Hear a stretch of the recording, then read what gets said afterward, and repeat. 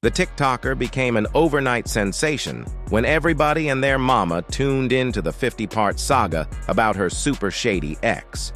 The twists and turns of the scamathon spread like wildfire, but so did hurtful comments about the victim, whose real name is Reesa Johnson.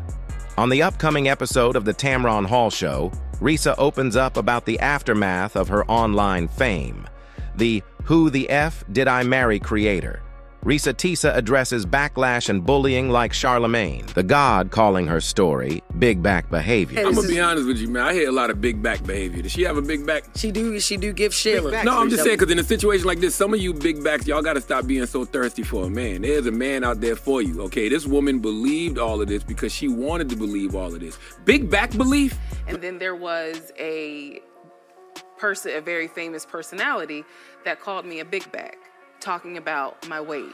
How I look should not dictate whether or not I deserve what I want.